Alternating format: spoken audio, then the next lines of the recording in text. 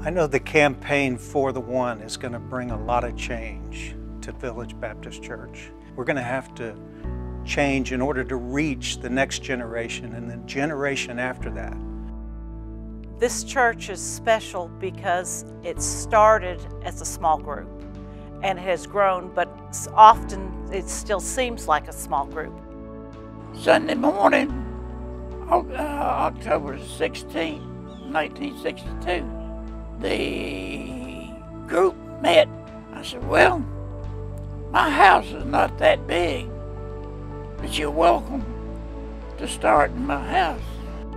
My earliest memories was going to Mr. and Miss Bassett's house. The adults would get together to meet sometimes about the organization of the church. And then sometimes they would have kids meet in their attic, which they had a floored attic. So that was kind of, for us, it was kind of neat. Not too cool for the adults, but pretty neat for us. When we marched down Village Drive and then we marched down Owen Drive to McPherson Church Road, carrying a cross, carrying that cross. God was with us, and when we got here, we were already too small. He had already done miracles. Well, I think the Refresh campaign gives us the opportunity to reach out and invite the next generation here and make them as comfortable as possible when they come so that they can hear the Word. It's important to raise my daughter here in this church because I know she'll get the spiritual food, so to speak, to live her life on the right track and be a good servant to God. We have already seen some changes. They're changes that they're welcoming, and I just think that we have to try to help people understand that that's what we have to do, because if we don't do that and if we're not purposeful in it, then we may not have Village Baptist Church.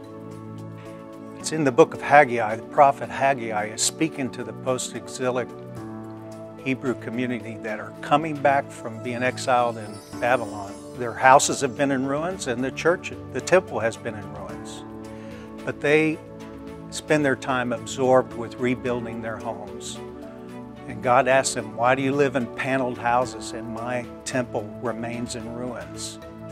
Be strong and get to work. God calls them on it, and the people respond in obedience. So I see Village Baptist Church as having the opportunity to continue to fill this place with God's glory, but with even greater glory, so that we can reach the lost, we can reach the next generation and the generation after that. I promised God that I would get out of His way and get out of my fixed ways of thinking things. We've had our opportunity. Now it's time for us to help the next generation to come to know Jesus and to pass it on. This is for our daughter, this is for our generation, this is for the future generation. And whatever we can do to sacrifice for that, we're willing to do, because we put it in God's hands and He will deliver.